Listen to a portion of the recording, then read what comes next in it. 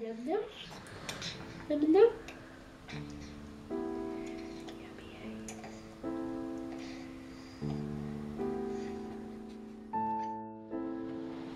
Hi, my name's Stacey Taylor.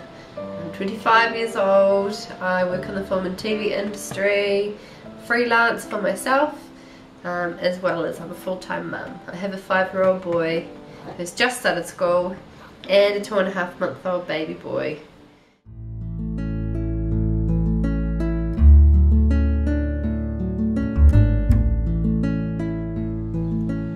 Our mornings can be pretty good as long as we're organised and get up at the right time and aren't running late. As long as I multitask, I'm okay. Make sure that I'm ready before I start doing everyone else. Do bottles, breakfast and the lunch all at the same time.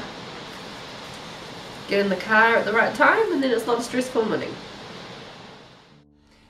Do you want to come and help me put the things into the box? What box? The lunch box, like you usually do? Yep. Okay, so wait there. Oh, yuck, stuck. What's the last thing we should put in here? We have to be gone by 8 o'clock in the morning so we can... 20 past 8 in the morning so we can be in town for my son's school on Richmond Road by 9.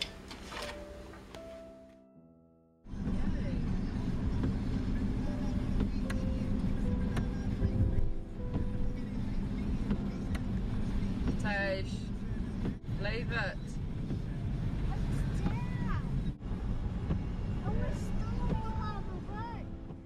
Financial support for solo parents in New Zealand is alright. I know that it could be better compared to Australia. But just with like food prices and rent going up, I suppose that's what makes it harder. We could use with a bit more initiative of studying, just trying to do training to get out there to do jobs, to get jobs, because I mean, as soon as you start working they start taking money off you. There's been situations where I've only been making an extra $40 in my pocket when I'm working a full-time job. Now I'd rather stay at home with my child for $40. Okay, so the last word is crab. Hea hatene, crab, yeah? In the Māori alphabet, so you might find it a bit hard. F. It's an F. Oh, if. So F makes the sound of F. So yep, that's the first letter for fish.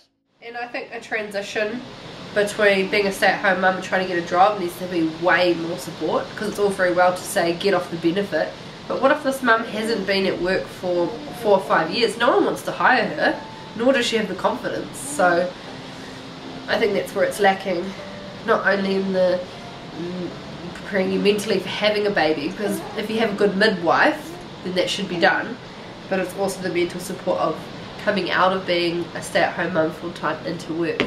Needs more support mentally.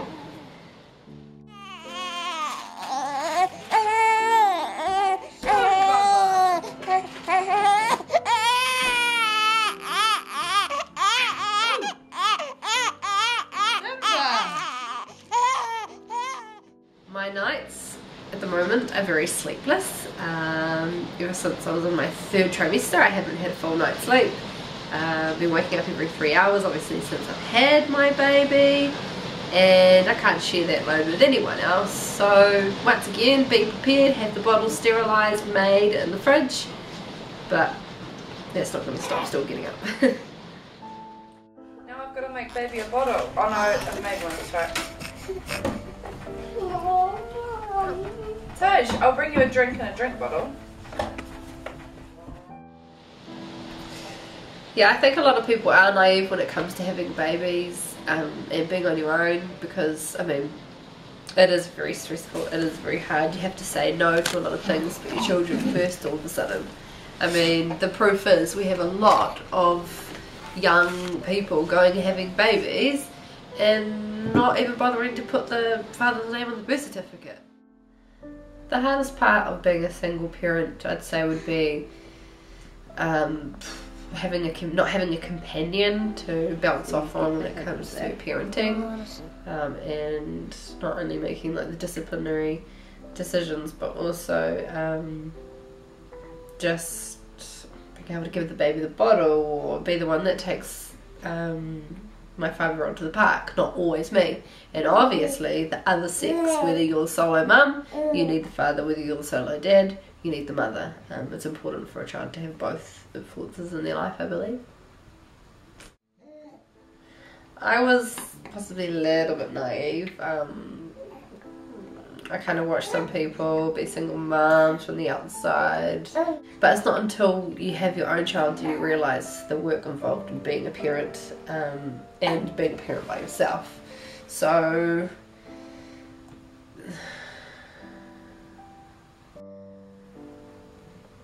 if I came across a single parent thinking about having a child, or already pregnant, whatever, I mean, my biggest thing would be, have you got the support?